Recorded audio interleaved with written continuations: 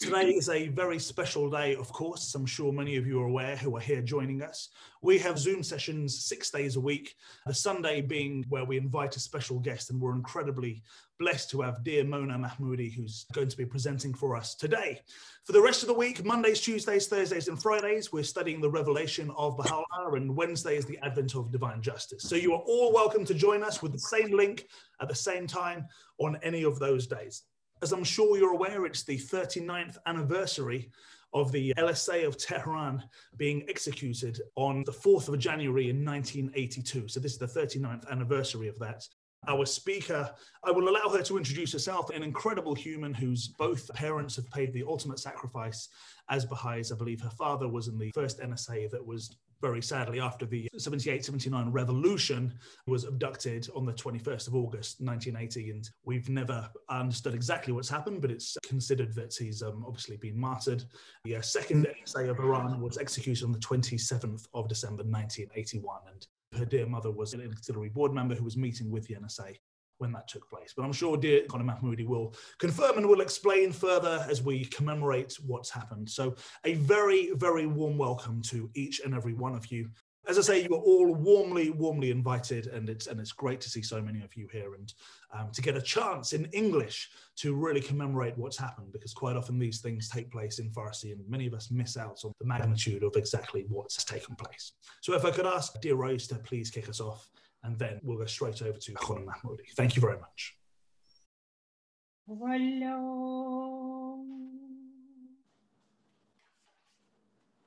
ای حبیب روحانی بلبلی حقیقت از لانه زندان رها یافت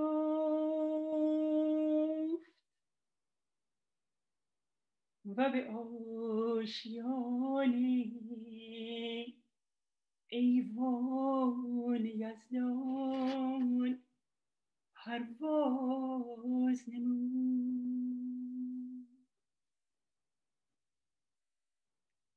از گلخن فانی غایب شد و در گلشن باقی منزل و مواج.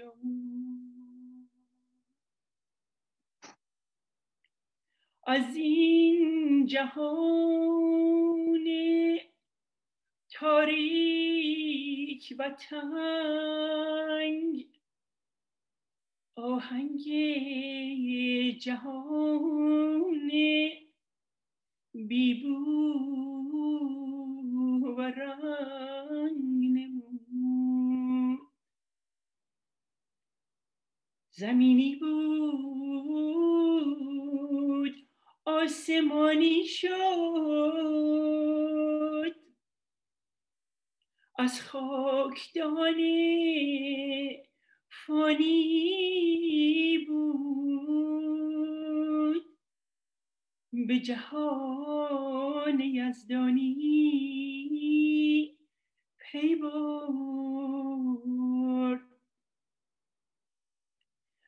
محزون مباش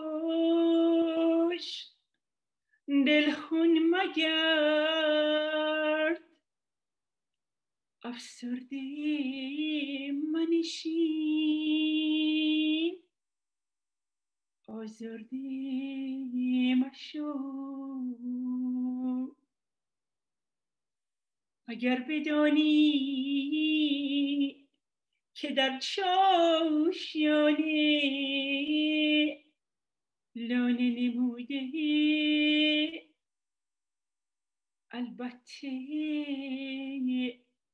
الحان بدیعش را به سمع جان استماع نمایی که به تحلیل و تکبیر و تسبیح مشغول است. مطمئن باش که نهال پربرگ و ثمری و با میوه و بری ولله الموهبة الكبرى وعليك التحية والثناء.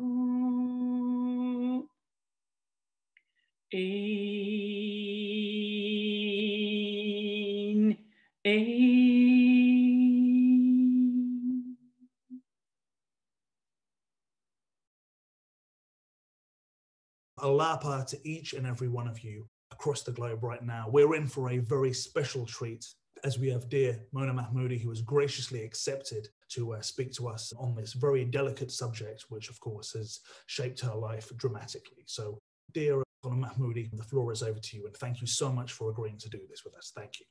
Well, thank you very much. It's truly a privilege and an honor, honestly, about just any time that, you know, one is invited to talk about these sacrifices. It's a blessing. It's an incredible blessing. Before I start, I'd like to acknowledge my sister Ariana and her husband Kayhan Khadem, who joined us from New Zealand. I think it's early in the morning, and we cannot see their beautiful faces right now. But I know, just wanted to say that it's a very emotional time of the year always, especially for my sister, because when my parents were executed, she was a pioneer in the Solomon Islands, which is a far away, you know, little island in the Pacific Ocean. And there was not a lot of communication at that time, so it was especially difficult on her. And my brother Artin and I were residing in the United States, so there were no problem with communication at that time. So I wanted to acknowledge that, and I asked my sister Ariana if she wanted to jump in and say anything, and so I just wanted to acknowledge her being here. Thank you very much, Rose and Dave and everyone who's put this program together. There is so much to talk about today, so I like to maybe start by giving a bit of a context. You don't know me, and none of you guys know me, so I'm going to say a few words about myself so that to put you in the context of what has transpired in our lives, and then by extension, of course, what has happened to the Baha'is in Iran and their sacrifices and their families. And of course, these martyrs and those who have sacrificed for Baha'u'lláh, they don't belong to their families. They belong to the entire world.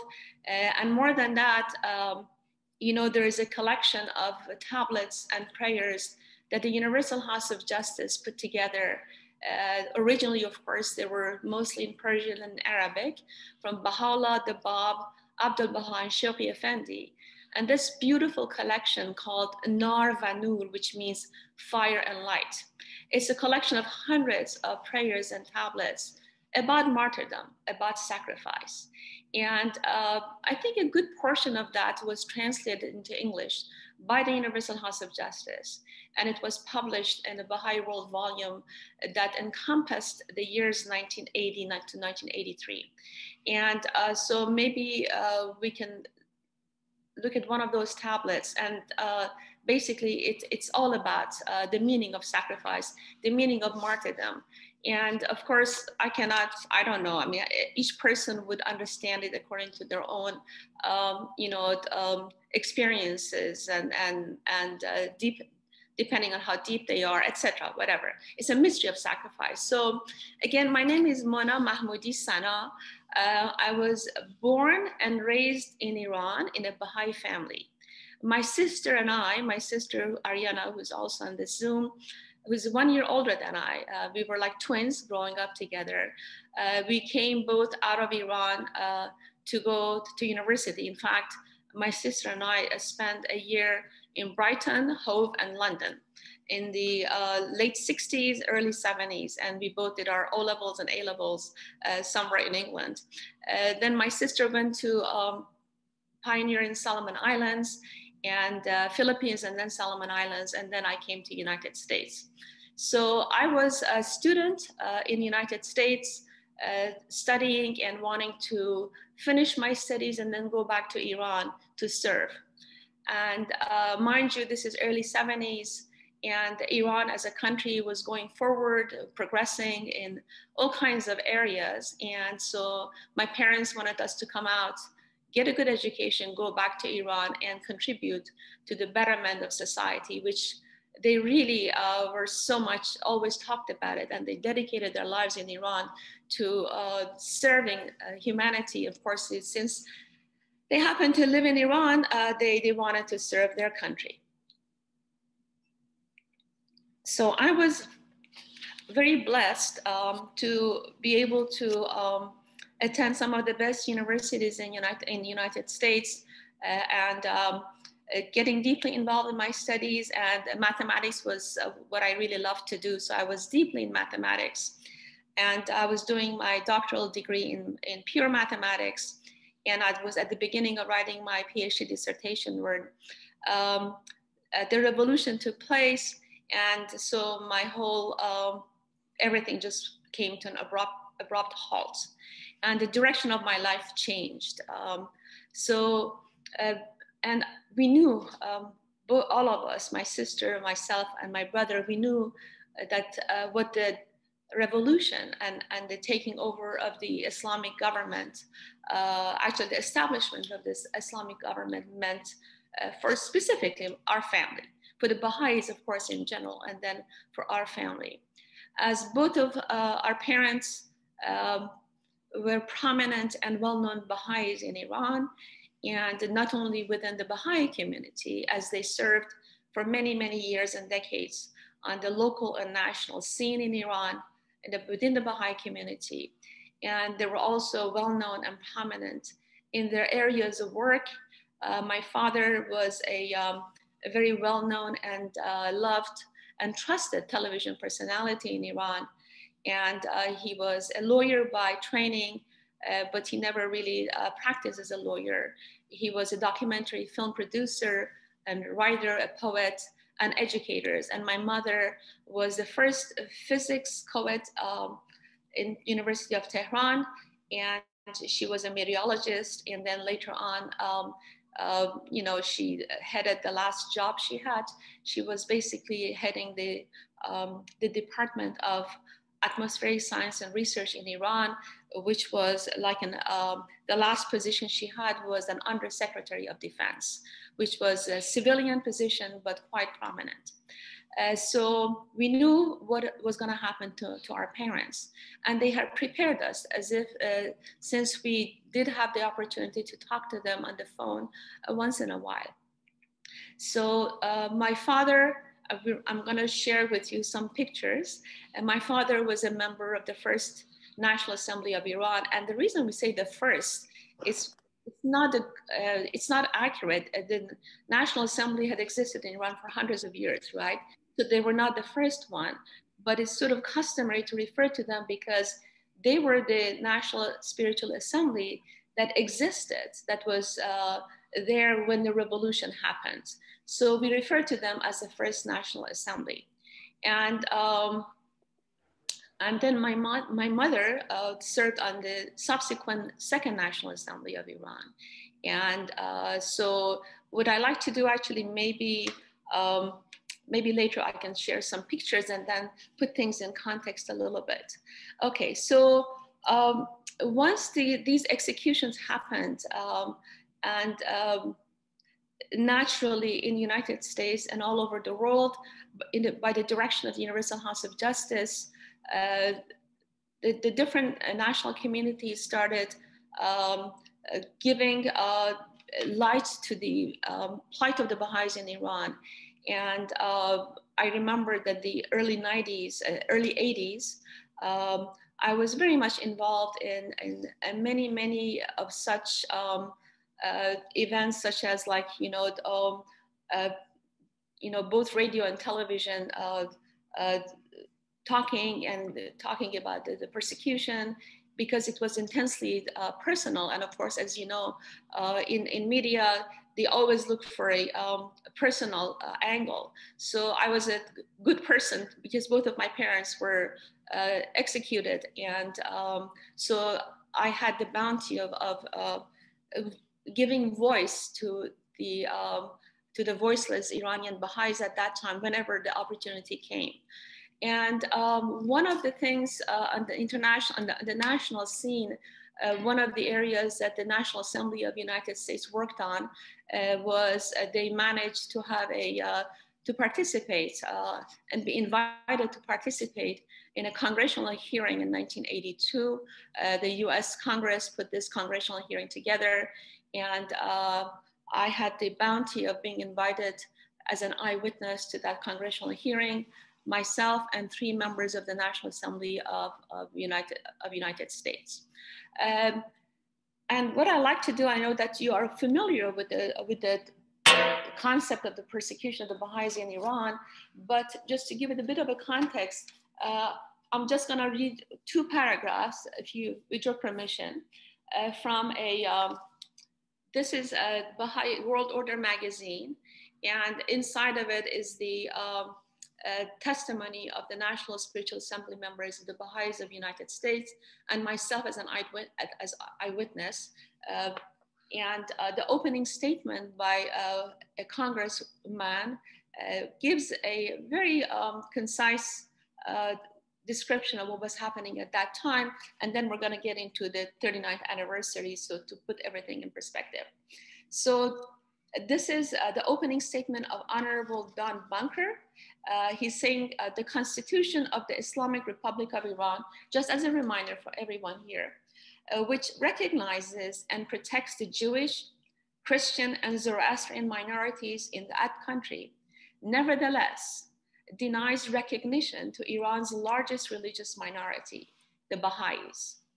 As a result, Iran's 300,000 Baha'is are deprived of any form of protection under the law. From the time of its birth in 1844, and at no stage in its history has the Baha'i faith been granted recognition as an independent religion by the Iranian government or under the Iranian constitution. The Baha'is have been considered heretics within Islam since their religion was founded at that time 138 years ago, but now about over 176 years ago in Iran. Since the inception of the Baha'i faith, they have lived in a climate of constant repression, characterized by frequent outbreaks of violence and bloodshed.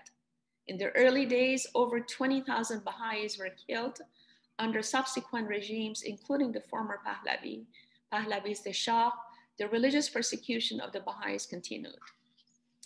Mind you, this is really significant because this is the opening statement in the US Congress.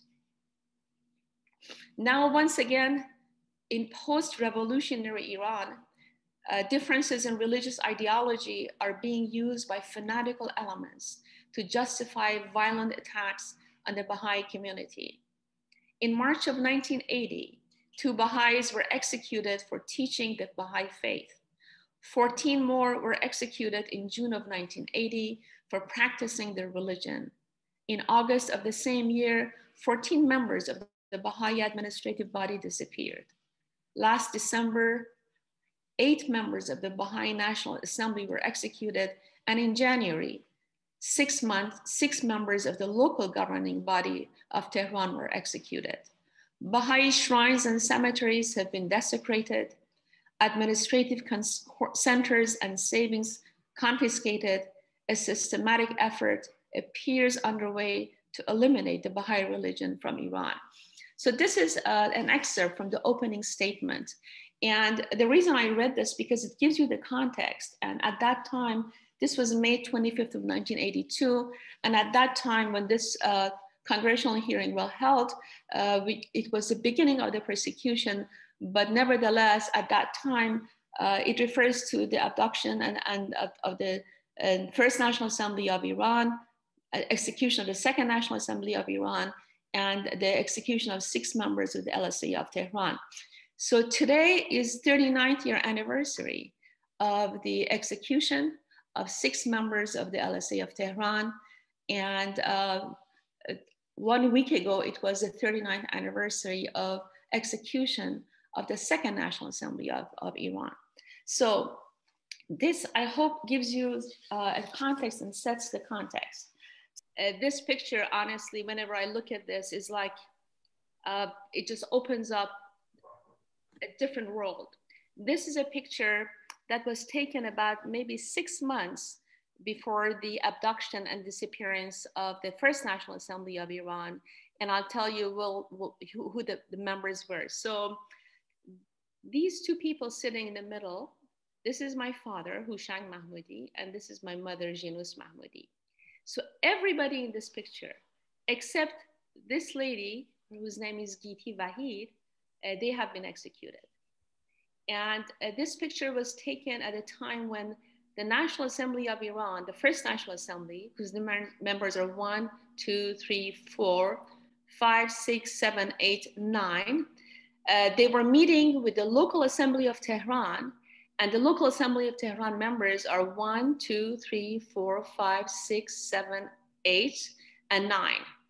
And my mother at that time was serving as an auxiliary board member. And because of the special circumstances in Iran, the Baha'i community, of course, since it was being persecuted, the Universal House of Justice had asked that the responsibilities of the council or Continental Board of Council would be carried by 3 of the auxiliary board members in Iran, and one of them was my mother, Jinus. And so at every meeting of the National Spiritual Assembly of the Baha'is of Iran, 1 or 2 members of the auxiliary board were present just to be there as support. So in this picture, my mother is representing the institution, the institution of the counselors. And so we have a national assembly, a local assembly, and an institution of the counselors, and it shows the unity between the elected and the appointed branches of the Baha'i administration. And of course, there are so many wonderful points that we can talk about, but maybe later on. But so this was several months before the local assembly National Assembly of Iran. The first one was abducted, never heard from. That was on 21st of August of 1980. And just a couple of months ago, the 40th anniversary was commemorated. Again, I think it was all in Persian language. This is a picture of the First National Assembly of Iran. I think it's in the same house. And the 9 of them are here several months later. They're abducted and never heard from. This is my father sitting here. This is a picture of the entirety of the local spiritual assembly of the Baha'is of Tehran, whose 39th anniversary is being commemorated today. They were executed January 4th of 1981. So the people that you see here, except for exception of a few of them, belong to the institutions, and they're all gone. So let me just point out, this is my mother, Jinus. This is the hostess for the local spiritual assembly of the Baha'is of Tehran, who was arrested along with the local assembly of Tehran, was imprisoned, and subsequently she was also executed, even though she was not a member of the Baha'i institution. And her story is one of heroism and total sacrifice. What was her name? Shidruh Baga. This is her husband. I think this lady, I don't know her, this one, and this person, and maybe this gentleman and this gentleman probably were not part of the executions, but the rest were. This is Shiva Mahmoudi, my 36-year-old cousin, who was a member of the local assembly of Tehran, and she was executed on January 4th of 1981. So again, this is a historical picture. The quality of the pictures are really not that good because it's like taking pictures and copying over copy and copy and copy. So I have better quality pictures, but I could not locate them at that time. Anyway, so this is really the context. So the Second National Assembly, I don't have a picture of the entirety of the Second National Assembly. So what happened was that after the abduction and disappearance of the First National Spiritual Assembly, the Second National Assembly was elected, and the way the elections took place was also has a historical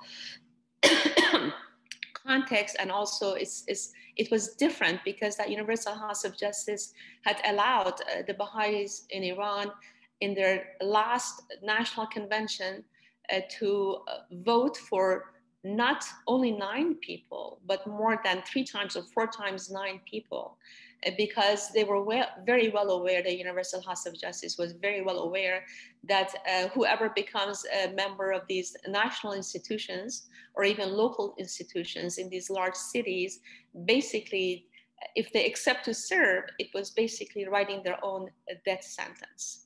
And so after the disappearance of the First National Assembly, what happened is that the next 9 members, 9 people who had the highest votes in the last national convention automatically were promoted to this, were elected to the Second National Assembly. And so my mother happened to be one of those. And then, so that's the way it happened. And it was not even 24 hours before the work of the Second National Assembly started right after the abduction of the First National Assembly. So there was really no distance in terms of, no vacuum in terms of the leadership of the Baha'i community in Iran. This is my mom and dad. This was probably taken about 2 to 3 years before their death. My mother was 52 years old at the time of her execution, and my father was 53 years old. And honestly, when I look back, realizing how much these people had contributed in a very short period of time, relatively short lifespan. And just to make sure that I mentioned everyone, you know, the members of these administrative bodies in Iran were all the cream of the crop. I don't know if that's the right phrase to use, but the cream of the crop of their society, of the Iranian society.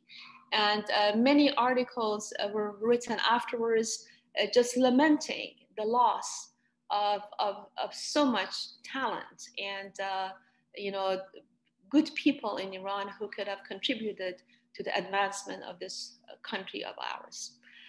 So this is really pictures that I wanted to share, and I apologize for the quality and the size of the pictures. During the time that my parents, my experience and my parents were still alive in Iran, and before my mother was executed, she traveled throughout Iran, and she wrote a lot of letters and reports and sent them to Universal House of Justice. And she also wrote letters to my sister and I and my brother. And so there are a lot of reports and also a lot of will and testaments, last will and testament of the Baha'is who were imprisoned and subsequently executed. I must mention that after the congressional hearing, shortly after that, local assemblies of Tabriz were executed, local assembly of Tehran, of course, Tabriz and Hamadan, and many other localities. The prominent members were abducted, imprisoned, and executed. Also, after the execution of the Second National Spiritual Assembly, the Baha'is of Iran, and after the execution of the local assembly of Tehran, a third National Assembly came to being, and the members of those, the third National Assembly this time were also captured, imprisoned, and executed. But this time they were not in a meeting, and they were not arrested altogether. They were arrested one at a time. So after the execution of the Third National Assembly of Iran, the Iranian government basically banned the administration in Iran And so there were no more Baha'i, official Baha'i administration in Iran. The will and the testament of a lot of the Baha'is who were facing execution, these will and testaments were so powerful, and it gave such a testimony to the courage, the steadfastness, perseverance, and just the beauty of the faith of Baha'u'llah, and the fact that these people who were prominent members of their community, and these were people not unlike the dawnbreakers. I think the sacrifices of these people is no less than the dawnbreakers. In a way, I think it's more difficult. They were mostly educated in the West. These people had degrees, they had jobs, the whole culture of martyrdom, which was part of the Shia, Islam culture, wasn't necessarily part of their lives. And yet they gave their lives for betterment of humanity and the establishment of the oneness of mankind. So these letters, these testaments, were so powerful. Vast majority of them were so incredibly powerful, and they were printed, they were duplicated, they were sent out, and many people, thousands of people around the world shared them. And the Iranian government all of a sudden realized, oh my goodness, these are such wonderful testimony to who these people were, so it doesn't look good on us. Therefore, they stopped asking. In fact, they forbid the Baha'is to write their will and testament. So when it came to my mother, there was no will and testament. However, there were tons of letters and reports from them. And of course, we received some, there were some personal letters written to us as their children, as my mom's children. And then there were other reports of the execution, martyrdom, and sacrifice of Baha'is elsewhere. What I like to do is read an excerpt. Forgive me, I'm jumping up and down. There's so much to cover, and we can start talking about what you're interested in. We can cover it in subsequent sessions, or we can go into depth.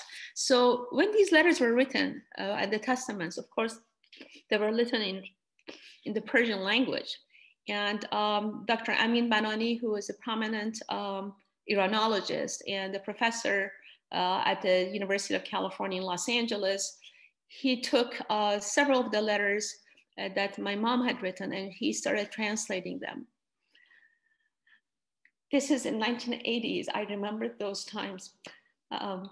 It was during the fast of 1982, I remember, when Dr. Banani was translating these letters.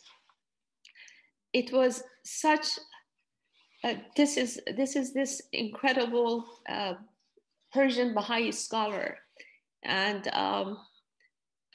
he had a hard time translating this stuff, and he was sharing with us how difficult it was, and that spending the fast, during the fast period of that year, translating these letters. And I'm gonna read something that he wrote.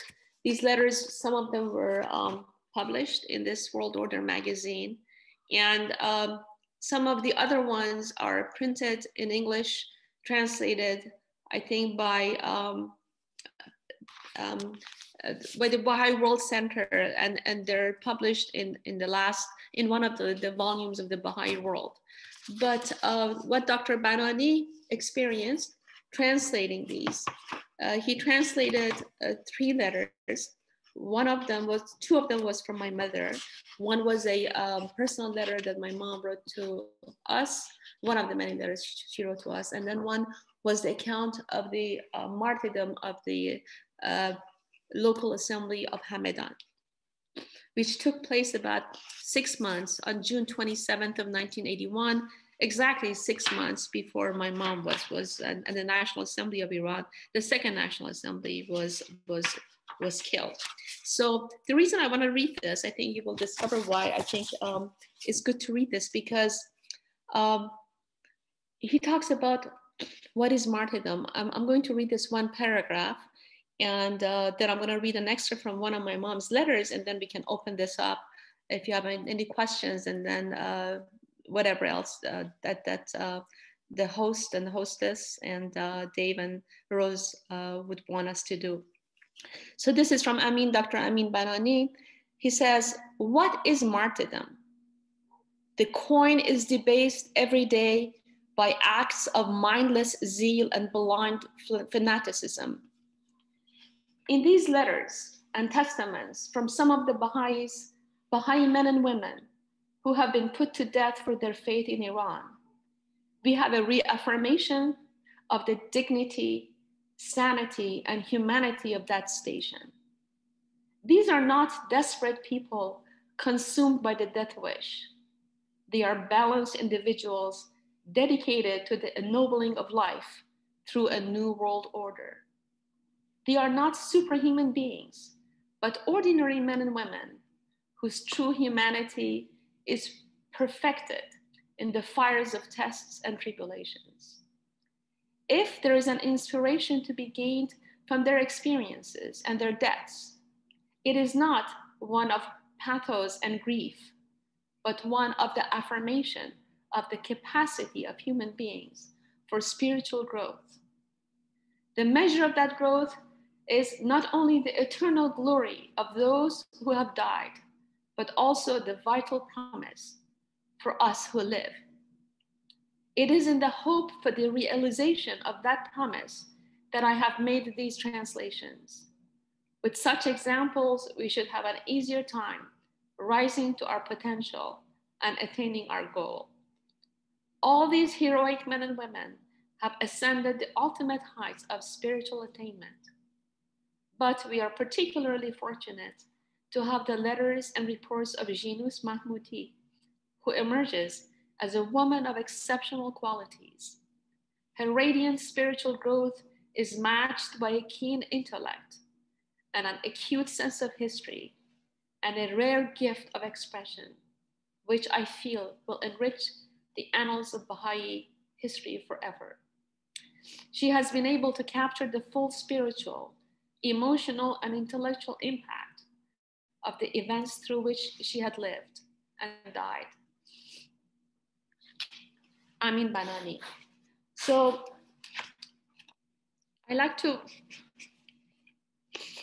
if the context is sufficient, I like to maybe read an excerpt from one of the letters of my mom that Dr. Banani translated. And then we can open up. Is that okay, Rose?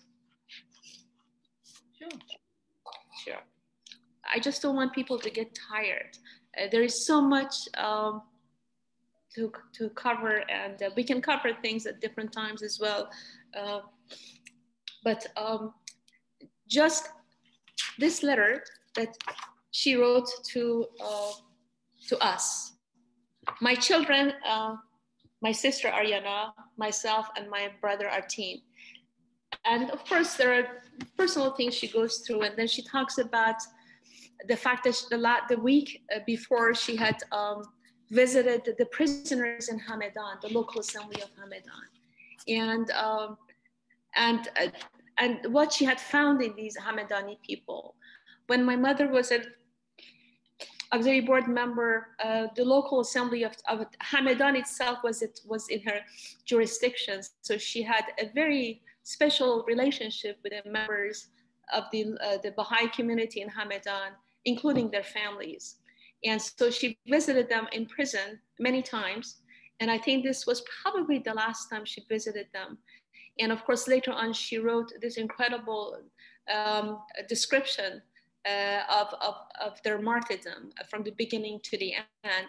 And it's like 30 pages, and Dr. Banani translated that. It's really like you're reading the Dawnbreakers. There's no difference.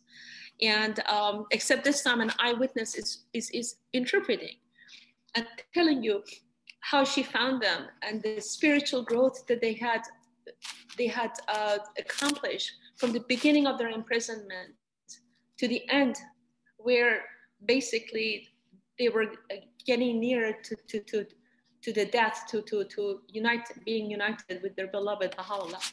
So my mom says, I'm just gonna read this and then we'll finish this. She says, of those Hamadan friends, these are the local assembly of Hamadan, may I offer up my life for all of them, for every one of them, for all their heroism and sacrifice that has set forward the cause of God by 200 years. How I feel insignificant before the greatness of their being. It is the fruit of their lives that has brought about such changes in the world. I and the likes of me on the outside run around doing the same things we did before. It's no feat. The heroic feats belong to them and to those whom we have not seen yet and don't even know their whereabouts. Referencing the First National Assembly, but whose existence we sense. You may have difficulty understanding this sentence because I am sure you have not experienced this sensation. But I, my dear children, sense that Daddy exists. Daddy is right around, close by. I sense his existence with a sixth sense or seventh or 10th. I don't know, but he exists. And the rest of them too, I sense their being, etc.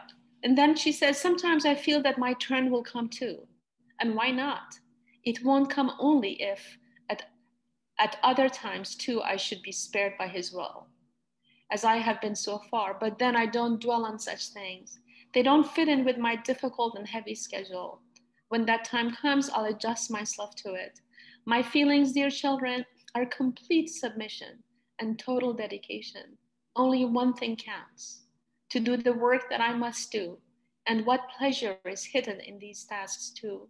I cannot really describe for you, nor can you truly comprehend it because I too had not tasted it until now. And I only wish that he not take this pleasure away from me as long as I am alive. It is higher than kingship, greater than any gratification. You are working with Baha'u'lláh and you sense his being and you see that it is he who gives the commands, he who chooses the paths and who solves the difficulties and never leaves me alone. My dear children, I don't want to write you more about these matters. I only want you to know that I lack nothing. There is no sorrow, absolutely no difficulties. I am content, well, fortunate, assured, serene, full of energy and thankful. Whatever should happen, there could be nothing better. I am sure your daddy too has the same feeling. Many people feel this way today. I wish that you too could comprehend our joys. When I'm full of contentment, then I'm afraid that my call for working, serving, and sacrifice may come to an end, and my portion be filled. My children, with your pure hearts pray that what he has given us with his bounty, he not take away with his justice. Don't you ever think that what has passed with us or will come to pass, the grandeur and the intensity of which I sense and its dread, was a hardship or an unbearable pressure. No, it's just the opposite. He has removed all the pressures from us. He has lightened us so much that we can soar. And right now we are prepared to endure 100 times more. Only pray that we may be worthy to endure. And then she says goodbye to her children. The reason I wanted to read this is that this is not only the sentiment of my mother, it's also the sentiment of those, the vast majority of Iranian Baha'is, especially those who were imprisoned and whose lives were in danger. So it is not grief and pathos, it's really the hope and the promise of a spiritual growth that we can all look forward to. I think I've talked too much, and so maybe we can open this up and however you want to. This is the very first prayer that in this collection of Nar and Nur, Fire and Lights, and it's the writing is by Baha'u'lláh, and it is such a you know, just comfort for those, for all of us, I think. Okay, Rick, please. Thank you, Mona John. Mona, I want to say what a treasure you and your family are. and how close you are to that tree, that beautiful tree of your parents. And I saw your father's picture, and my beloved brother, Artin, is the essence of your father. And I see such grace and love and beauty in this family.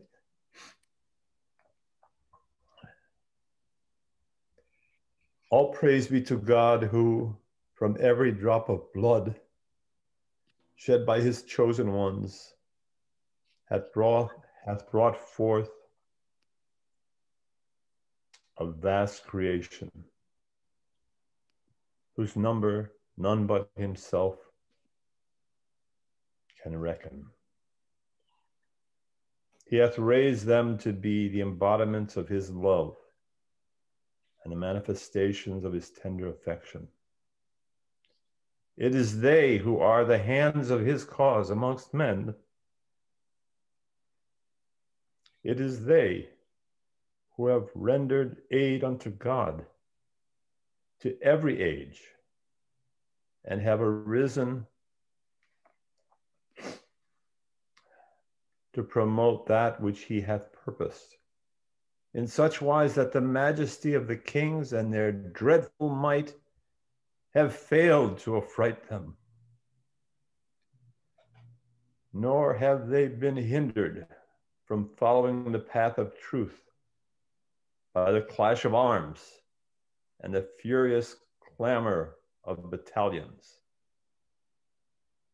They have raised their triumphal cry amidst all that dwell in the heavens and on the earth, summoning everyone unto the Lord of all mankind, he who is the ruler of the world, of this world and of the next, the God of the throne on high and of the earth below. Thank you very much, dear Rick, for reading that for us. And of course, Dr. Mahmoudi, Sana, thank you so much for opening up your heart and sharing these things with us. Again, many of us have no idea about these things that happen, or are able to see into the window, which you've so beautifully shown us, to try and understand a little bit about what happened and really try and understand what true sacrifice is. So it's with a very heartfelt thank you. We applaud you and thank you so much for sharing what you have done. With your permission, Dimona, if possible, I know there are some people who have some questions, and I invite you to do so. If you could please raise your hand. We have a couple of people with raised hands already who have some questions. We also have one of the 10 women who was martyred, dear Zarine Moghimi. We have her brother and her sister are here from Canada and from Sweden as well. So I know there's other people who've been affected by these things. So we're very blessed to have some people who have great links to these various things. But firstly, I'd like to invite Dr. Danesh, dear Tahira, to share a comment or a question. Thank you very much. Thank you, Dave John Monaghan. With your permission, I just want to say a couple of words, if it's okay with you. I think Nana is still here too. I just wanted to share, friends, listening to Mona or Nana every time is, a blessing for those of us who knew the Mahmoudis.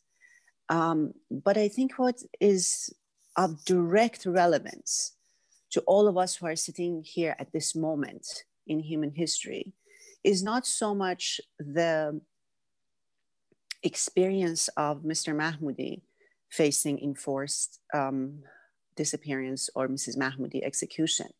It is how they live their lives that we really need to become intimately familiar with, because Mr. and Mrs. Mahmoudi were highly accomplished individuals who had every opportunity to have lavish lifestyle. Yet they chose consciously in 1971 to move to one of the most remote parts north of Tehran, to form a local assembly and to form a city, an entire town.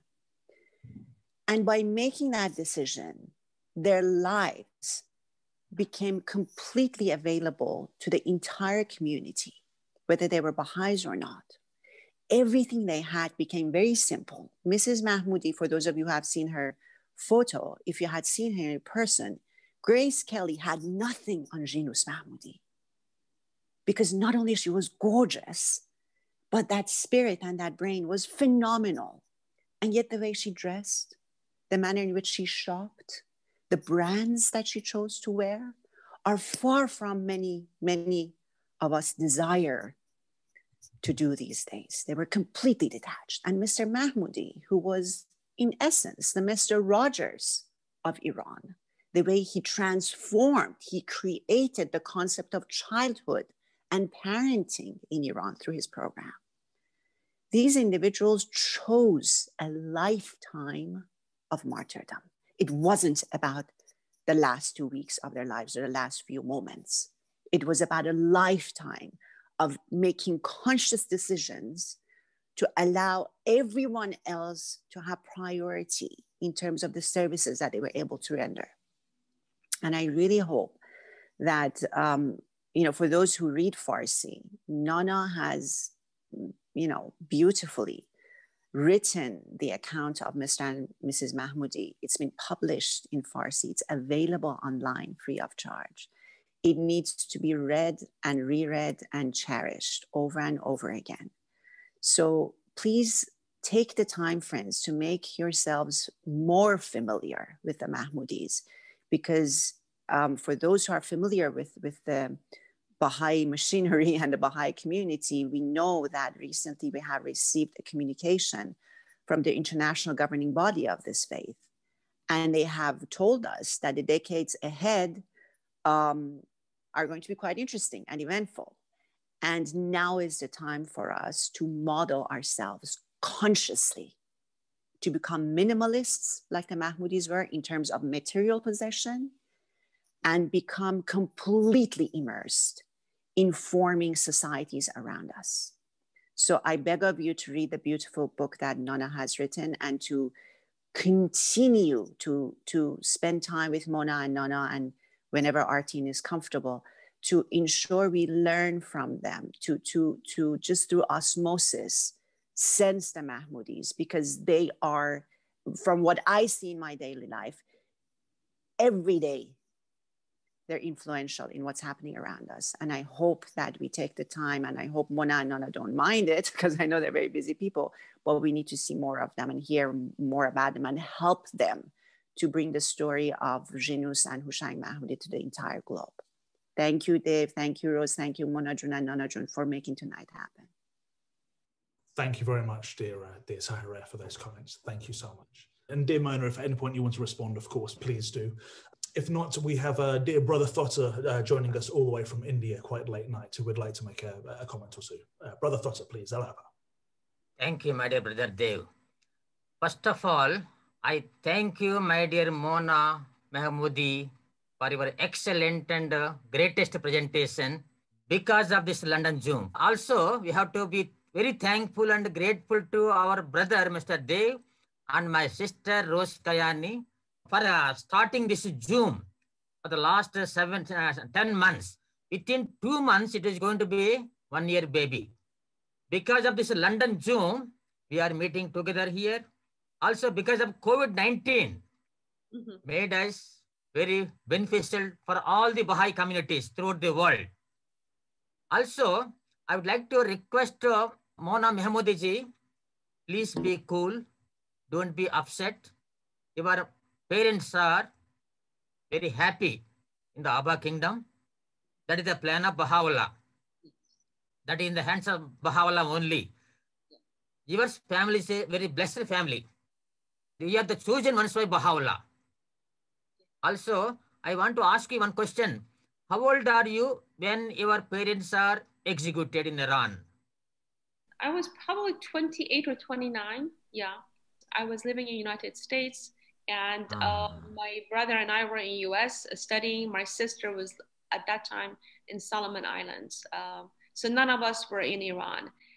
In a way, it was good. In a way, it wasn't good. And I'm sorry, I got emotional. Normally, I don't.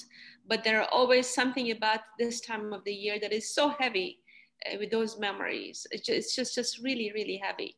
Of course, we have been able to sort of live on, and just being able to compartmentalize. And honestly, the biggest challenge, at least personally for me, has been trying to sort of get that connection between that world and this world. A lot of times I'm not successful. Sometimes I am. I basically have to just throw it away. Sometimes don't even think about it. And then coming back to this life, I can't really function as if I want to think about that kind of stuff. But then at the same time, it's such a big part of our existence. It's it's in every cell of my body. You can't really get away from it. So the question, I think, would be really wonderful. What is the meaning of these bloods that are shed? What is the meaning of sacrifice? And Tahir Ejun actually very nicely put it, what do we do, to promote the oneness of mankind? And so thank you for your comments. Yeah. Thank you very much for your kind words, Brother Thotter, and always wonderful to hear you. We have a few more hands up, ladies and gentlemen. So next I will go to dear Professor Khorada, dear Jenna, please, if you'd like to make your comment or question. Thank you. It strikes me, Mona, that the term martyrdom in our times has been used so frequently by religious extremists. What you have shared with us defines the true meaning of martyrdom. Not to shed the blood of others, but to place one's own life on the altar of sacrifice for one's beliefs. Thank you so much. I've been so moved by it. Although I have known this story, but the way you related this had special significance. I want to thank you, and also Artin and Ariana. Thank you very much for the comments, dear Jenna. And I'm sure that's echoed by all of us here. It's the way in which it's not been words, it's really touched the heart. So thank you so much. Next, we'll go to dear Matin in London. Dear Matin, please. Wanaja, thank you so much for sharing your experience. My question is regarding the NSAs. After the two were taken and executed, what happened next? Were future NSAs then elected? Yes. Also with the LSA of Tehran that you said that they were also executed as well. Were subsequent LSAs in Tehran elected, or was it advised to then stop electing members of institutions in Iran? So we had the first NSA, the second NSA, and then the third NSA. As I mentioned earlier, because of the circumstances, the last national convention that before the revolution or during the revolution or whatever, it was pretty close to revolution when it was clear that normal election cannot take place and that the lives of the members of these institutions were in danger. The Universal House of Justice suggested, recommended, and allowed that those people with the highest number of votes after the first NSA, they would be automatically go to the next NSA.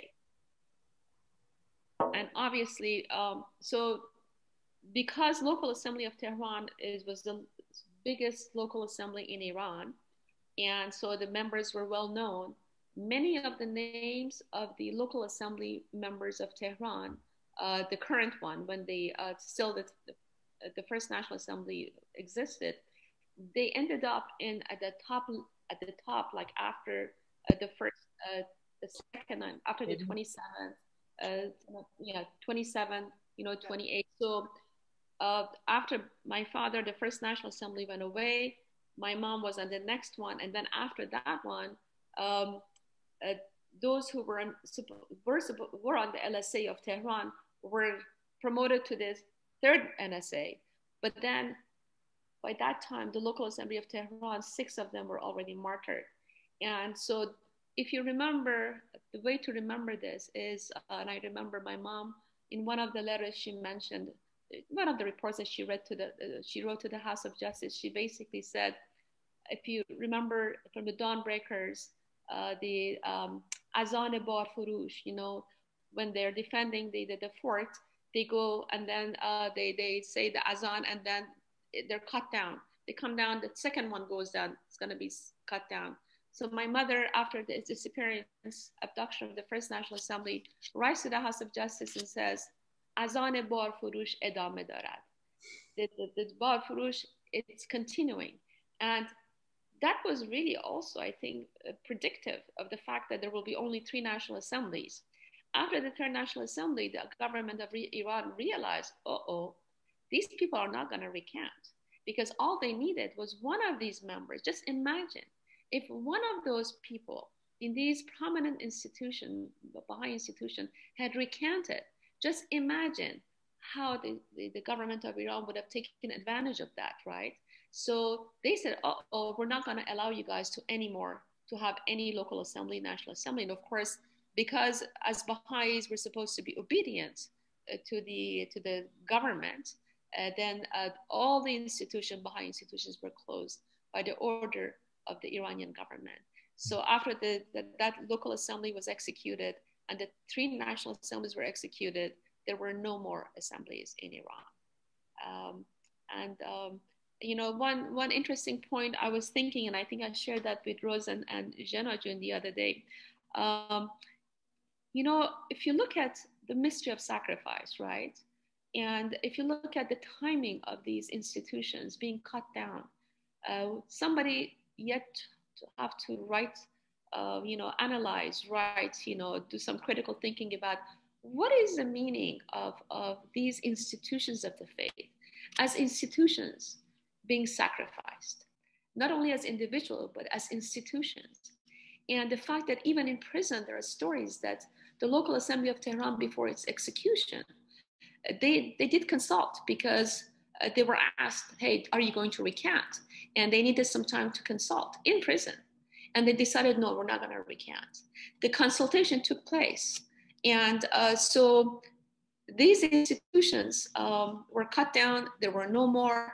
And but the sacrifices continues in different formats.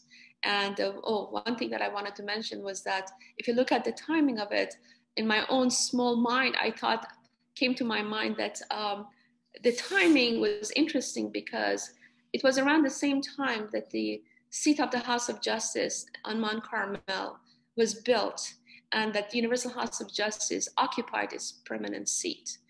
And so, and that's an institution, that's the international institution of the faith.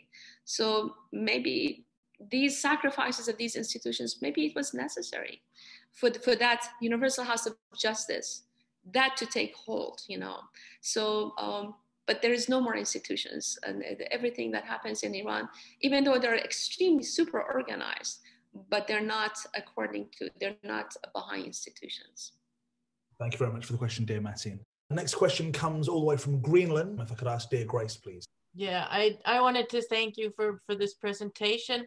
And I think it's important, because every time the name of these precious souls are mentioned and their stories are told, it's in a sense, I would even call it peaceful defiance, because one of the things that the Iranian government wanted was for all these people to go away and the whole thing to be brushed under the carpet and nobody to talk about them.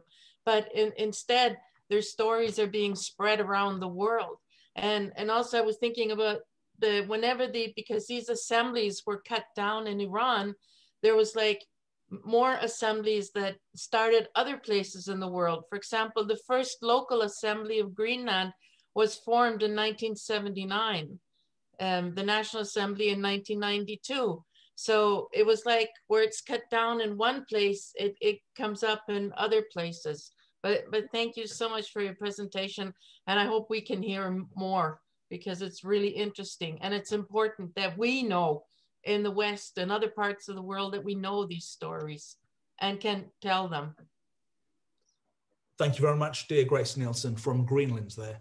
Next comment is coming from the Democratic Republic of Congo. Dear Empire, please. My question was concerning the attitudes of Baha'is in the next 19th day fast after the execution.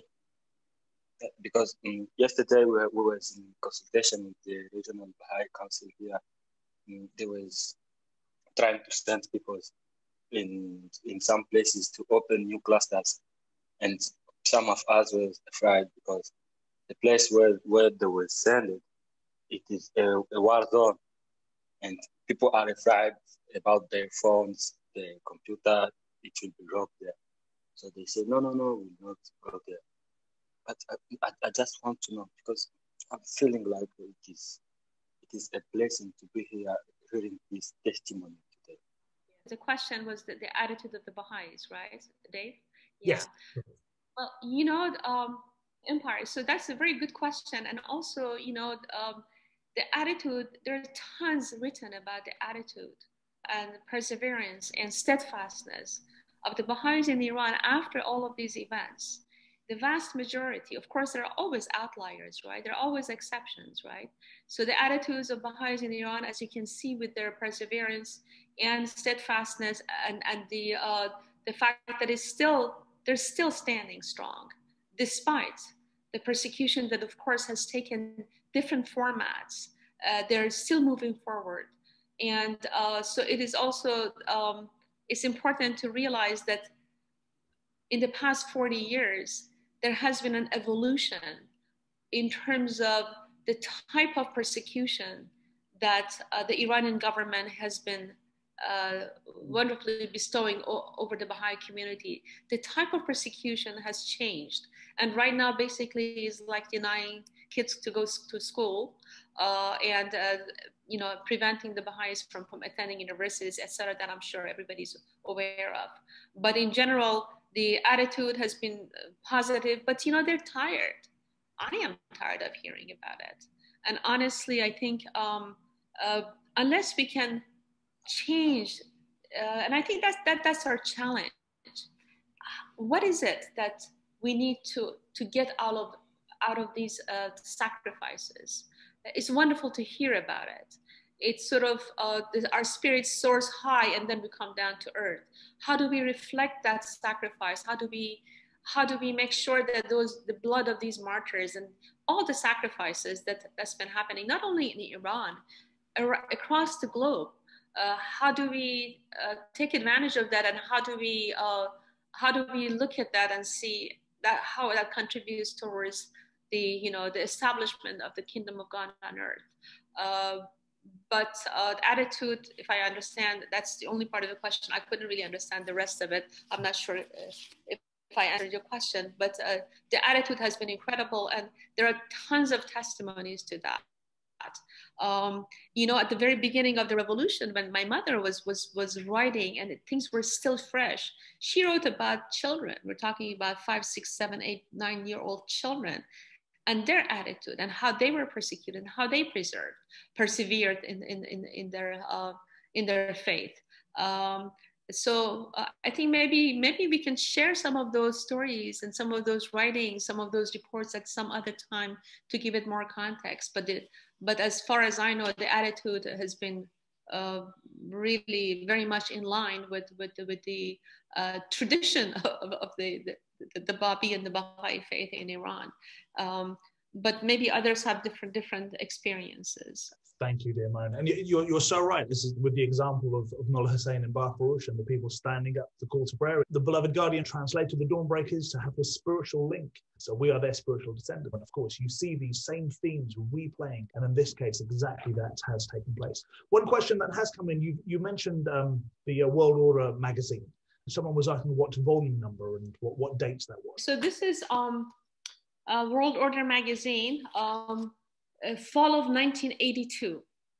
Fall of 1982, and then there was this one, which is spring of 1982. This is about the congressional hearing and all the testimonies. It's interesting historical perspective. I just read the opening statement just last night. I had never read it, and then I also read my own testimony, and I said, oh my God, my English wasn't really that good, And I remember when they asked me to appear in front of the Congress, they asked me to write something. So I wrote something really quickly, and I had a 2-year-old son at that time, and I wrote it and I sent it to the National Assembly, and I was hoping and I thought that they're going to edit it, make it pretty, and then send it to the Congress, right? Send it to the subcommittee.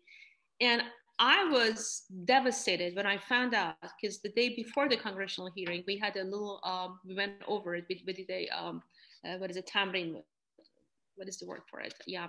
And so, and I was devastated seeing that my testimony, my, puny testimony was actually not changed, not even a word. And I was shocked when people approached me and said, "Oh my God, we were so moved." And I thought, you must be joking, you must be kidding me, So it is a refreshing thing to read these things, because you realize, especially during this incredible, tumultuous political time, there was a time that, literally, United States was really on top of this stuff. And the people that I came to know during the congressional hearing, and then a subsequent year when during at the Human Rights Day, President Reagan was in office. I was invited with Dr. Firuz Kazemzadeh, went to the White House, and I gave a couple of paragraphs of statement. I remember associating with these politicians. They were really nice people. There was a lot of hope at that time, and I don't know what's going on, but and this country is going to go through turmoil, and as the Guardian said, spiritual descendants of dawnbreakers, the Western people, right? What does it really mean? Maybe you can talk about that kind of stuff in your fireside. What does it really mean? Tahir John very eloquently talked about a few aspects of that, but would be really nice to talk about it. Thank you, dear man. Thank you very much. The next question from India, dear Manas. Allah Appa, I would like to know something about the upbringing, as childhood, as youth, how they were brought up so that they could reach such a high level. Well, both of my parents were raised in Baha'i families, but that doesn't necessarily, ensure anything, right? It is your own volition. So you're given the very basic foundation of faith, and then you just ride on it. I know that I remember my father was just in love with Abdul Baha. I remember his passion about love and just loving the central figures of the faith. And he always said that the faith was instilled in me by my mother. His mother was, like fourth generation Baha'i, came from a, long line of, just like the vast majority of the Iranian Baha'is, And so his mother had instilled in him. And, but at the same time, he listened to the Guardian. Let me actually share with you, if you don't mind, a very interesting story. My father, when he was 13 or 14 years old, something comes from the Guardian, a directive that's asking the Baha'is in Iran to go pioneering. Go spread out, leave Iran, go pioneering. My father at that time was a high school student. So he consults with his parents and he says, I want to go pioneering. The Guardian said so. His parents say, no, you're too young. He says, I don't care. So what happens is that he actually goes and he pioneers to a small village near Mashhad. When he's there, right after he gets there, he has this dream about the Guardian. The reason I know about it is because the Guardian's, secretary writes on behalf of Guardian, responds to his letter, and he was a young man. And it's a mystery. Just go figure what destiny is supposed to be. What is the meaning of destiny? So my father, when he gets to this little village, he has a dream, and in the dream, the Guardian basically sets up a competition between the Baha'i youth, and the competition is like the Guardian throws his ring somewhere and asks the youth to go find it, and whoever finds it basically wins. So then my father basically finds the Guardian's ring, and he wins the competition. And apparently the dream had affected him so much that he writes to the Guardian, says, hey, I had this I had this dream, And what does it mean? And then, of course, he asked the guardian about the meaning of a statement in one of Baha'u'llah's tablets. That was the second question. But then I have a copy of that. You know, we all have a copy of that. And my father never told us about this thing. So the guardian, on behalf of the guardian, says he basically bestows a lot of praise on this wonderful, young person, and says, you need to persevere. And if you persevere, you will if you persevere, you will attain to the apex of serving the faith, something like that. And so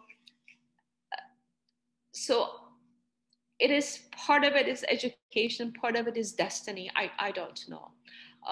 So as for my mother, she actually suffered quite a bit as a child, because she was very sensitive, but she also came from a prominent Baha'i family, and actually her father was the establisher of the of the print, the modern print in Iran. Thank you for sharing that, dear Mona. And a correction, dear Manas is not from India, she's from Suriname. We have a couple more questions. Dear Nancy, thank you very much for being patient. Thank you very much. Mona John, I remember you very vaguely because of the color of my hair. Of course, I'm much older than you. And I think that I owe your parents, especially your father, to explain to you that during the period of time that I had the privilege to know him, from the age of 9, when he came to Babul to encourage the pioneers, that my family were pioneer at the time, to stay and do the things and so forth. The memory I have from that time that was stick with me for the rest of my life is he was always saying things that it was true, it was serious, but it was always with fun. So the picture that you show from your parents, that they're standing together and your father was laughing, I don't believe he's doing that. He did that because of the picture. This is what he was. And I remember that in one occasion, he explained to some of the youth that the life is what it is. It's either good or bad. So it doesn't matter if you nag or not. You cannot change almost anything. So you might as well say things with fun. You are explaining yourself to others, but you are not dumping your problem to them and make them unhappy. When your father left, the lady in our household that used to wash their clothes came to my mother and said that your father left a pair of socks. And I had that, and I don't know why I choose to have one until I came to Iran. I came to Tehran, and at the time I was with a group of the Baha'i youth. We were working in a television and radio production. So I had the privilege to be very close to your father and one of the very famous talk show hosts and everybody else. And then I told him that I have a memory from you. And he was very happy. And he said, what is it? I said, your memory is your pair of socks. And your father was dying, laughing. And, he was wondering that why did I keep that one for that many years? I want to tell you that anything that we say for the people that willingly they give their life for the path of Baha'u'lláh, it does not say what it is. I invite all of your friends and everybody that's listening to me, try to find a tablet from Baha'u'lláh that he explained word line by line. He says, you have been created to whatever. You have been created to do what forever. And I remember in one of the meetings that this was used, one of the members of the House of Justice explained it in a sort of very ordinary way for majority of us, because from different nation, to understand it in English. I understand from him that when you accept Baha'u'lláh in your heart, whether you are born in a family or you become a Baha'i, in both cases, you accept at the age of 15. You got to understand at the time that you put your heart online with Baha'u'lláh, your life literally is not yours. And I believe even if you are not Baha'i, your life is not yours. Okay? Remember the House of Justice, they quote Beloved Guardian and said, in the world, there are two parallel motion that is working, destructive and constructive. So Baha'is are constructive. And the destructive, it needs to happen. As a retired architect, I tell you something, this civilization need to be destroyed for us as a laborers of Baha'u'lláh and as an architect of the future of mankind to be able to build this. He is laughing at us at the moment in the kingdom of Abha. And if you notice throughout the time that you were talking, I had a problem to keep my smile. It brings tears to my eye. And I can tell you something, if we say no, as Abdul Baha said, we are not saying the truth. He said, when I lost my father, it was difficult. It is difficult for us, but we got to know that the more happier we are, the more happier we make them there. God bless you and your lovely sister and your brother that I remember very small size of you. Thank you.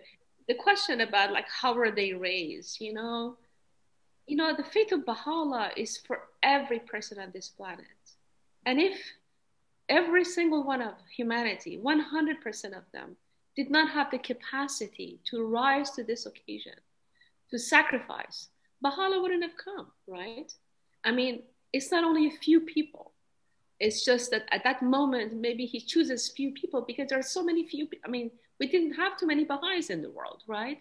But it's a promise for everyone. As Dr. Banani in his translation of these letters said, what is martyrdom? And as Janajun so eloquently said, you know, it really proves the sanity of that station, and it's the hope for all of us. It's a promise that we can actually rise to such occasions. So yes, family is important, but listen, so many people, I mean, everybody's in the same, humanity is in the same boat. And I really believe that. And you know, these are heroes that we know of, okay? There are millions of heroes nobody hears about. At the same time that these persecutions were happening in Iran, in Iraq, National Assembly of Iraq was in prison. A friend of mine whose father was in that National Assembly, they were in prison and he went blind. And I always felt really uncomfortable in front of her, almost apologetic that, look, they're talking about my parents, but they're not talking about your father. So, you know, the heroes are everywhere, okay? And so, but these people that we know, at least, you know, we just happen to know them. And, but it's a promise for the entire humanity, you know? And in fact, also we know that people who have suffered so much in their lives, a lot of these heroes and heroines outside of the Baha'i faith, you know, people who have contributed so much to society, are those sometimes they come from under the worst circumstances, you know? So I think we all need to be happy that, you know, we all have the opportunity to grow. Spiritual growth is possible for everybody. That's reassuring to hear. Thank you very much, dear Mona. Thank you. We have a couple more questions. Next would be dear Cherie from the United Kingdom. Thank you very much. Thank you, Mona John. It's a pleasure. Can I just say a couple of things? In 1982, that was the time that I'm proud to say that I was investigating the faith. And one of the questions when I was a child in Iran, I brought up in a non-Muslim family, you know, non-practicing Muslim family. You know, most of Iranians are Muslim. And one of the questions I always remember asking my grandmother, who's the only person who prayed, was that I used to ask my grandmother during the Ashura and during the Muharram that if being martyrdom is such a great thing, why is it that everybody's crying for them? Why is it that people are beating themselves up? and amongst all the other questions I had as I grew up. And in 1982, when I was, encountered more Baha'is in Hormuz, I married in the house of Mr. and Mrs. Azizi. And that year, Mr. Azizpurs were martyred, I think, in Iran. And I remember standing in the memorial meeting in Mrs. Azizi's house, and the speaker, I wasn't a Baha'i, I was just inquiring at the time. So it was a very much confusion for me. The way the children of Azizpurs were talking about their parents, I just wanted the Baha'is to know from the outside, it is overwhelming. The way the Baha'i attitude is towards martyrdom, because even the Muslim people, or I don't know about other religions, when you talk about the martyrdom, you still cry, you still kill yourself over the tomb of your parents, or you talk. But the way they were presenting themselves, for me, was a phenomenon. It was a new phenomenon. It was a revolution to me.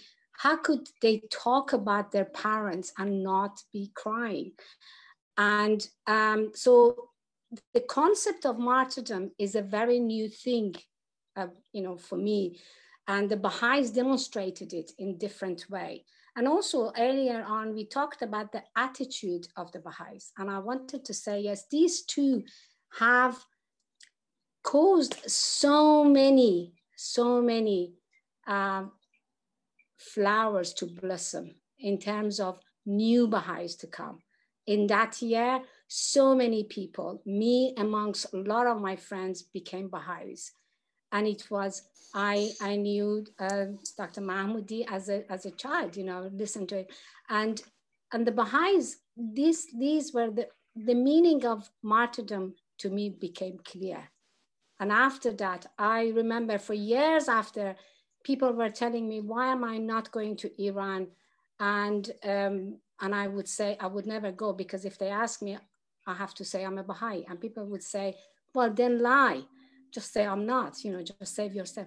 And it was at that time that I thought, if I lie, what is the difference? Me changing my religion, changing myself, because I always believed that to be a Baha'i, you have to be better than what you were before. I was a good person. I wasn't a bad person. But to be a Baha'i, you have to excel yourself in whatever you have. And so I just wanted to thank you and all the Baha'is for showing the different attitude towards martyrdom and towards what it means to be a Baha'i. Thank you. Thank you very much for those thoughts there, Shuri. And of course, Mr. Mahmoudi, for your wonderful comments as well. We have a few more comments still to come, also from Professor Khoradad in Chicago as well. This comment is for those who struggle to grasp this level of sacrifice for one's belief. This whole theme of sacrifice and martyrdom brings forth a central question. I have been asked this question by a dear friend who is not a Baha'i, but a good friend of Baha'is. An interesting question, perhaps what you may have faced also, many of you, which was asked many centuries ago from the great Socrates, who was condemned, who was faced to take the poison for his beliefs in one God and corruption of the youth. The question was, is it not better for you to deny, to recant, in order to survive? And would it not be better, because then you can survive and continue to serve and promote your beliefs? Socrates provided the answer. In essence, what he said, if I were to recant, I would no longer be Socrates, I would no longer be me. I think the answer for those who don't recant, even as a matter of convenience, for me, lies in the answer that Socrates provided. So he went on and took the poison, and he died for his beliefs.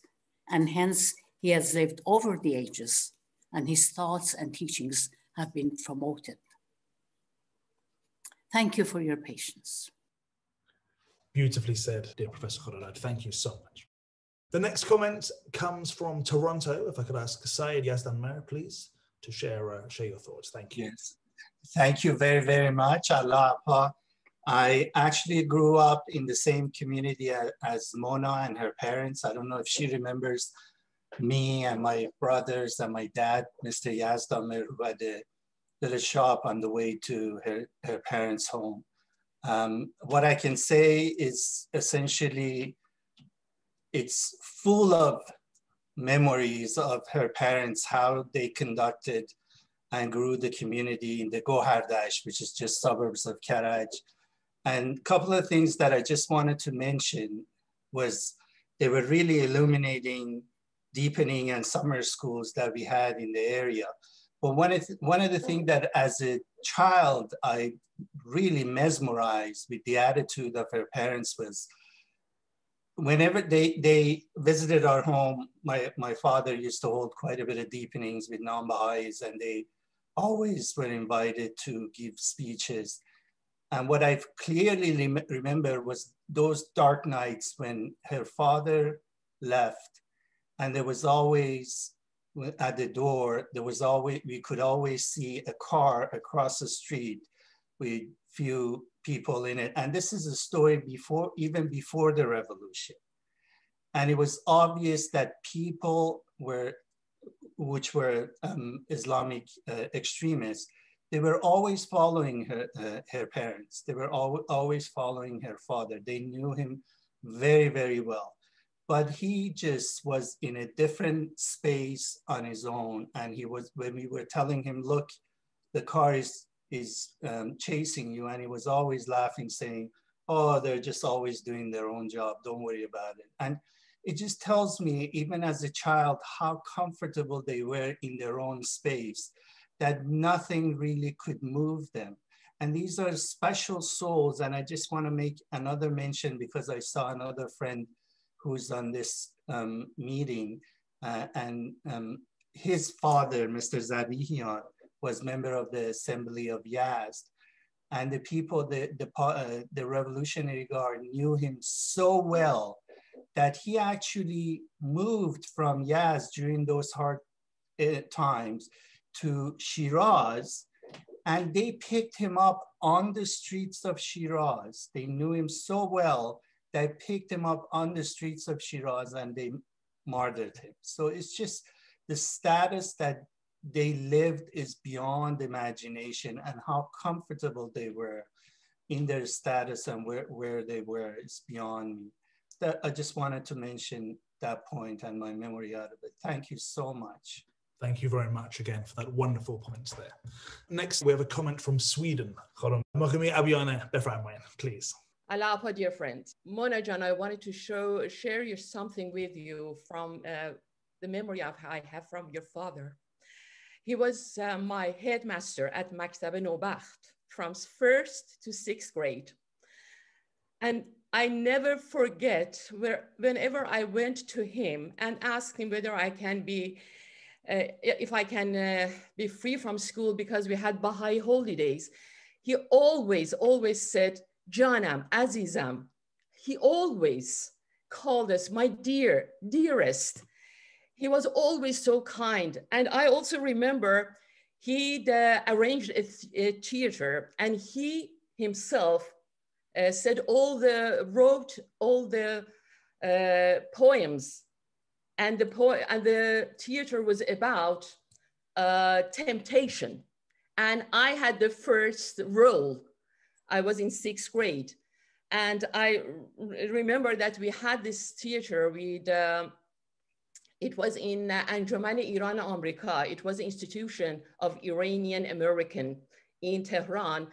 And it's unbelievable. I still remember the poem, and it goes like this. It's in Persian.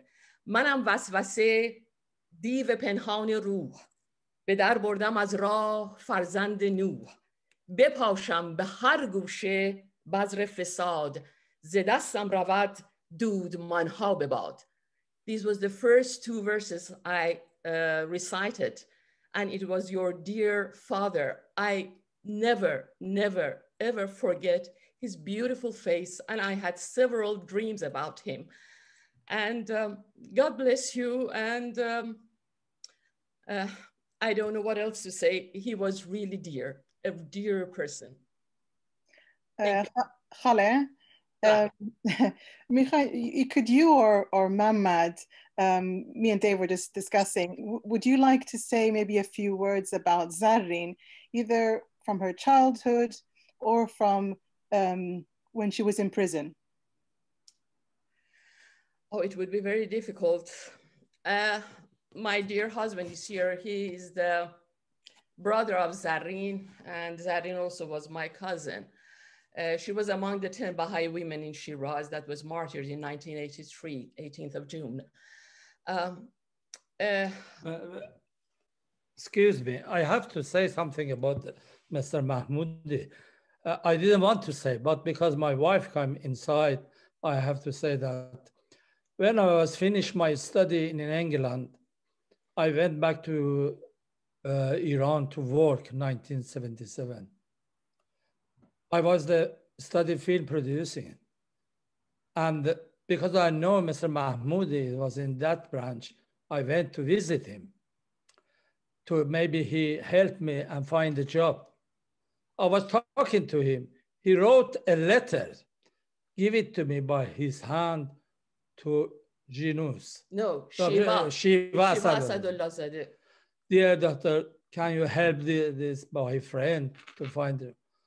I keep this letter. I never went to visit her, but I keep that letter, and still I have this letter by your father's hand. I never forget. I don't know where to begin because we had a memorial for these 10 women on 18th of June this year, but I can only tell you one thing maybe. When Zareen went to prison, they arrested her, the mother and the father together. And during 2 days, they arrested about 80 Baha'is in Shiraz. And she was among those 10 women also. And the father said to us, because the father was in prison, he still was in prison after they executed Zareen. He was still in prison. And when he came out, they came and visited us in Sweden. He told us that he had a chance to have a visit with Zareen because the women's department part was different from the men's.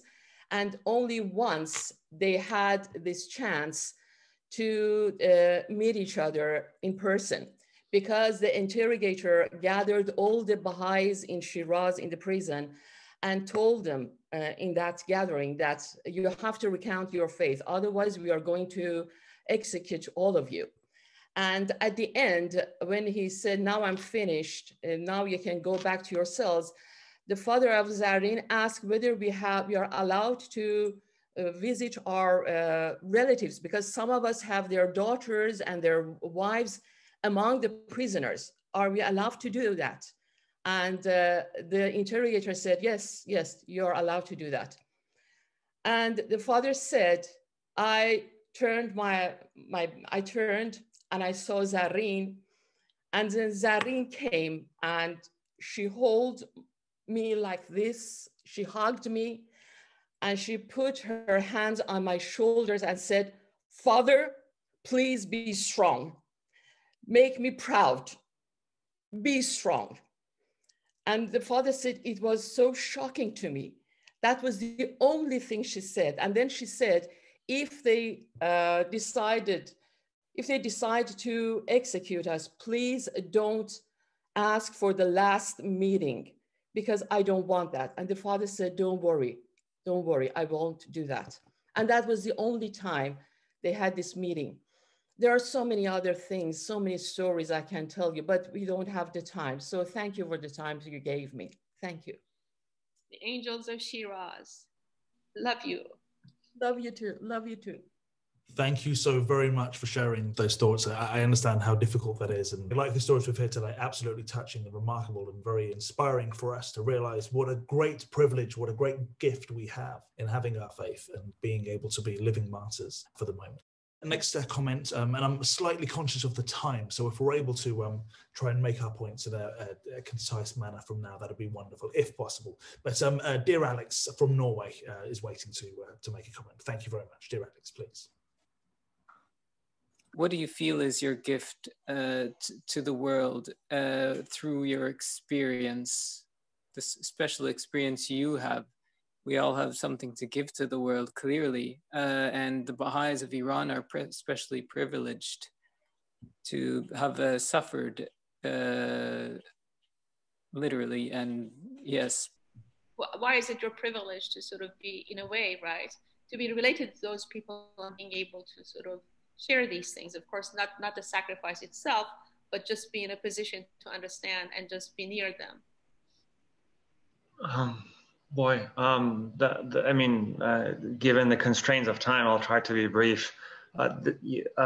Dear Alex, this is only our team's personal opinion. This is not, I'm just sharing with you my own opinion. So please just take it as that. Thank you. The way that I feel, the way I understand it for me is the concept of martyrdom is a concept of a progressive level of service and sacrifice. That it isn't just that an individual goes and stands in front of a bullet or kisses the noose. That it's a service and it's a sacrifice. And each one of these individuals, when you read their stories, they would, given the opportunity, they would stay and serve. Given the opportunity, they would live. Given the opportunity, they would spend time with their family members that they deeply loved. I noticed somebody put a link on the letters that was translated by Dr. Banani and published in the World Order magazine. There is a letter in there from my mother, and when you read it, you'll see that she has this intense love for her kids. So understanding that this is not something that they would choose to do unless this is what was the requirement. The requirement of martyrdom, I think, is quite mystical. This is one of the things that I appreciate about the faith is its intense logic and the fact that it makes sense, but it also brings with it this deep mystical feelings. And this is that. Why is it? And Baha'u'lláh himself says that he has ordained, or God has ordained, that it is the blood of these individuals that makes the tree of the faith grow. But why that happens, to me, after these many years, is still a mystery. When I think about them, I think of them at multiple levels. I think of them as my parents. And so when I think about them as my parents, I get sad. There's a love for parents, right? Knowing that my kids didn't get a chance to spend time with them, that my grandkids will not get to see them until they're in different worlds. So as an individual, it is incredibly painful, but I don't feel I own them.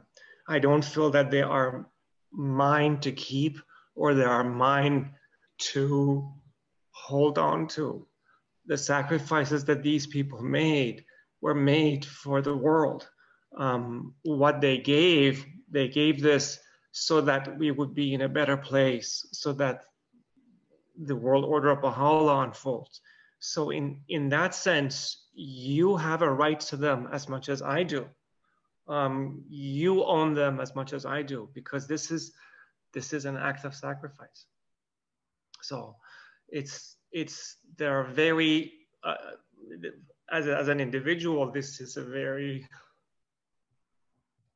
very mixed and dynamic feelings. And I also feel sad. I feel sad for the country that lost these souls. mean, these are people who would be celebrated in any country. These are individuals who would be cherished, who would be on newspapers, who would, leaders of thought, and that the country chooses to take them to this pathway. So I feel sad for the country. So I'm sorry, David. Thank you very much for sharing those thoughts, as difficult as they were, and of course we are nothing but grateful to hear from you, from each and every one of you. And as I say, for us, it's something we will never understand who haven't been on the receiving side of it or anything. So it's a very mysterious thing, as you quite rightly said. Thank you for sharing those thoughts. Next in line, we have dear Dr. Danish Tahrir, who's been waiting with a hand up, please. And then we will go to Ariana and Kayhan Khadem as well. Sorry that I'm sobbing because, when the revolution happened, Nana and Mona and Artin weren't in Iran. And when Artin was talking about them as parents, I was a child that was hanging around them. And I have had many experiences when the Mahmoudis missed their children so much that they used to have to resort to, useless creatures like me to hold us. Mr. Mahmoudi had an expression to describe his children. It was Aram Jan, the tranquility of my soul. And he would hold us, any kid, We weren't anywhere near what Artin and Mona and Nana meant to them, but they would hold on to us. And I remember he would, take a deep breath, smelling our hair, and would say, Aram Janaman. And I knew then, as I know now, he wasn't talking about anyone but these three people who are among us today. But the reason why I had my hand up earlier is that, again, I'm sorry, this is not the way I should be speaking, but it's an emotional night. We've talked about Mr. and Mrs. Mahmoudi in many different respects, but one respect that I think is incredibly important at this point, as we've just started 2021. This is officially now the 100th anniversary of the passing of the Master. And again, I want to go back to the letter of the House of Justice and how they've described what we're going to experience over the coming decades. And I feel very strongly to talk about Mr. Mahmoudi a little bit as a husband, because Mona Jun rightfully mentioned that, Mrs. Mahmoudi was a very young woman when she was martyred, and yet she's accomplished so much. And despite the fact that she was a wonderful woman and totally multi-talented in many ways, again, this is my little 2 cents, it could be completely wrong, but from what I saw as a child, the way Mr. Mahmoudi supported her, the way he loved her, they were a couple, they had their challenges, but the way he loved and supported her was exemplary. And I think in the Baha'i community in particular, we really need men now.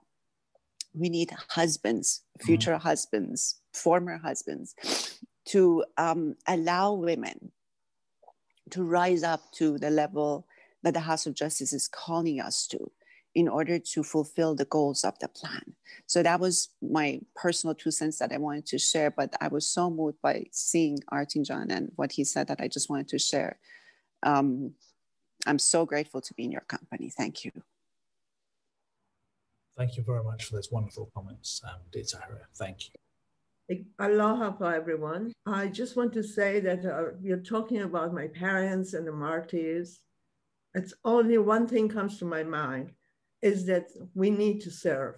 We need to work hard. The whole thing my parents want us to do, Mona and Artin, that we serve the faith and help the board to change. So they martyred on one side. That's our parents, as Artin said, there's a lot of love. Each time I talk about them, I cry. But they don't belong to us. The martyrs do not belong to any family. They belong to the world, family of the world. And we have 1 more year left from our plan, so we need to work harder and harder. I remember when I heard about the martyrdom, after 2 weeks, I was in Solomon Island. I went to the villages It's like my mom says to me, go, don't stay here. So I went, I carry my 1-year-old, I carry my 3 years old, and we went with a big man to villages, from one village to another, to teach the faith. I think that's what they want. Thank you.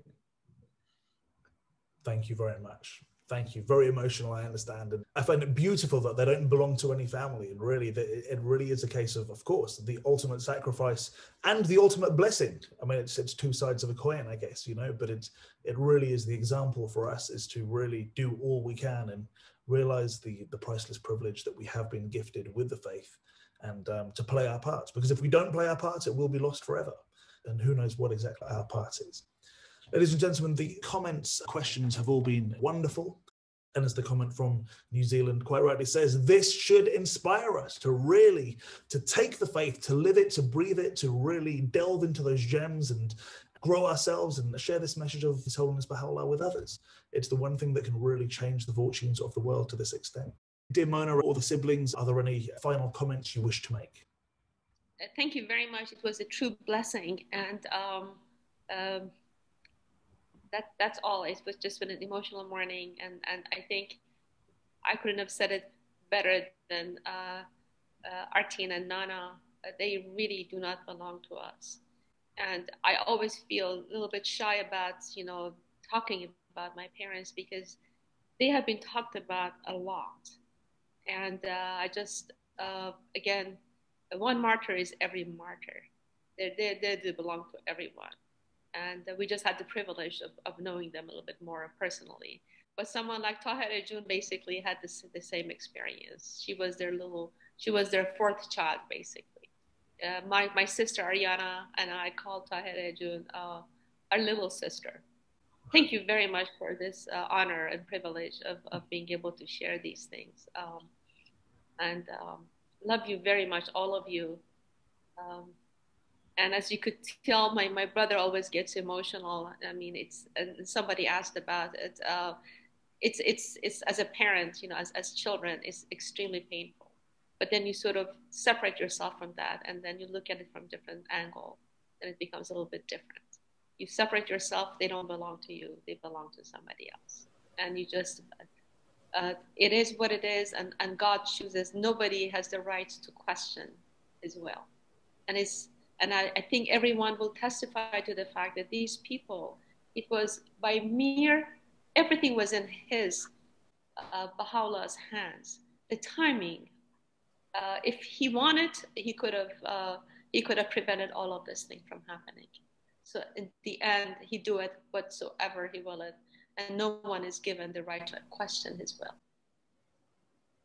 Thank you from the bottom of our hearts. As I say, this is a gift, and it's both the story of your wonderful parents, or Zarin Mahimi as well, and thank you very much from Sweden for sharing those dear comments. These are the things that will inspire us, and it's the blood of the martyrs, obviously, that give life to the tree of faith, and it really is such a blessing for you to have graced our Zoom with this. So, ladies and gentlemen, that being said, a reminder to everyone, these Zooms, again, we've been carrying on for 9 months, was every day for a good part. Now it's certainly Monday, every day of the week, bar Saturdays, Mondays, Tuesdays, Thursdays, and Fridays. We're studying the Revelation of Bahá'u'lláh. You are all warmly invited to join us. And on Wednesdays, we study the Advent of Divine Justice. It's always at the same time with the same link. So we do hope many of you will join us. And of course, this will be recorded and uploaded to YouTube.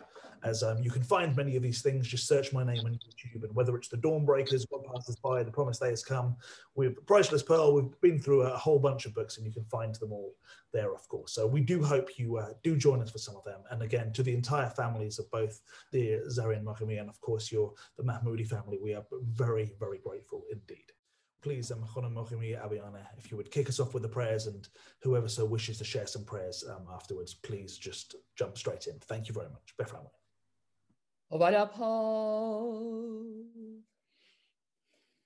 ای جان فشان یار بینشان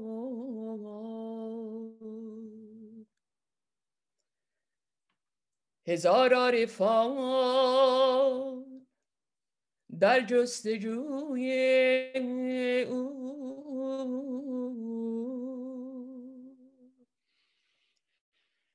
ولی محروم و مهجور از کوی او.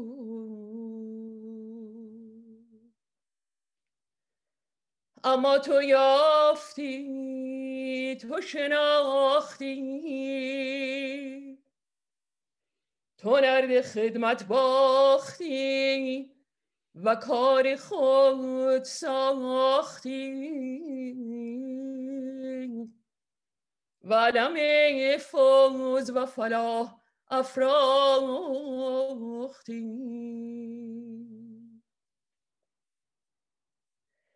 طرف حکایتی و غریب بشارتی،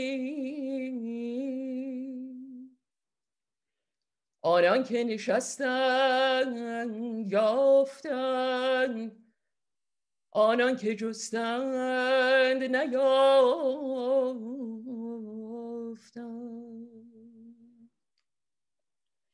استغفر الله جستجوی شد، جستجوی سیراب بود نه تشنگان، و طلبشان طلب عاقلان بود نه عاشقان. عاقلان خوششین از سر لیلی غافلند، کین کرامت نیست جز مجنون خرمنسوز را. عاشق نشسته به از عاقل متحرک، والبهاء علیک ای